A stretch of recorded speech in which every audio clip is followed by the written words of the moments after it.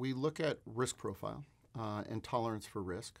And what we're not looking for is a blind tolerance for risk. What we're looking for is a thoughtful and pragmatic tolerance for risk.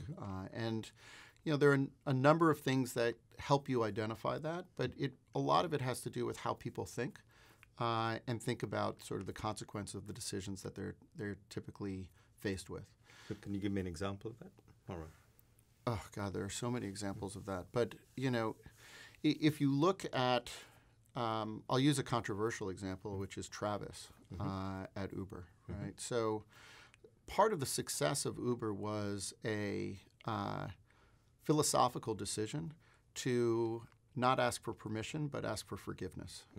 It ruffled a lot of feathers. It created a lot of trouble.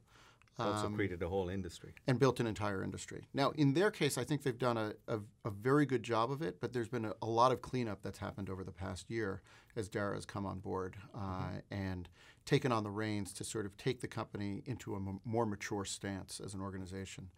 If you look at the business of scooters, electronic scooters, and in California they are everywhere, littering the streets. They, did not do as good a job so far at figuring out how to balance doing what they thought was right for the business and building the right relationships with the municipalities under whose jurisdiction they operate. And that's created quite a bit of backlash recently. And so far, I don't think that they've done as successful a job of finding ways to work constructively, particularly the early movers.